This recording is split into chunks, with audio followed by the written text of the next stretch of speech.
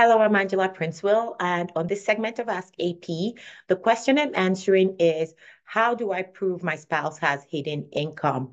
Well, the very nature of a person hiding income means they want it to be impossible for you to find, but rest easy, there's ways around it. So, I mean, there's no one way for everyone. It really depends on, the nature of work or business that they do. We find that a lot of business persons tend to have the ability to hide income better than employees. Now, obviously, employees do hide income as well because, they might have certain relationships with employers that allow them to be paid income that's not reflected on their T4 and things like that. So, one of the ways, and I'll just throw out some ideas. So one way could be, looking at their lifestyle, right? If a person is earning $50,000 and has a lifestyle that's costing them about $150,000 a year, and at the same time they're not in significant debt, then it begs the question, how is this person meeting their expenses? So clearly there must be, for the most part, there's likely hidden income somewhere.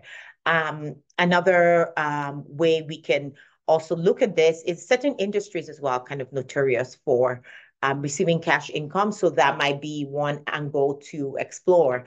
And then the lifestyle too. So if you're recently separated, for example, and you can look at the lifestyle that you had, what kind of, if a person again back to that $50,000 a year income, but your, mortgage was, say, even in a spouse's name or in your name, and that the mortgage was being paid by your ex, and yearly mortgage is about $60,000 and they're reporting income of 50,000. Right there, you can already see that it doesn't add up, right? So we look at the expenses, or the lifestyle that you enjoyed during the marriage, their lifestyle post-separation, if it's different or consistent, depending on how we want to use that.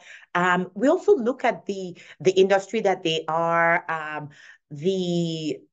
even certain social media could also be an indicator. What kind of presence do they have there? Or even with some businesses as well, if we're able to get your schedule, your exit schedules, for example, to see, number of appointments and things like that.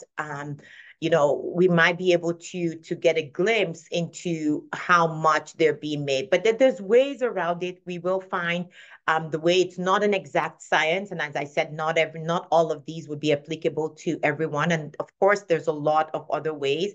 I haven't even talked about involving the experts yet, right? Because with sophisticated corporations, for example, the monies can really move up and down in ways that, might not be obvious to the untrained eyes. And that's where we get in experts to help us follow the money.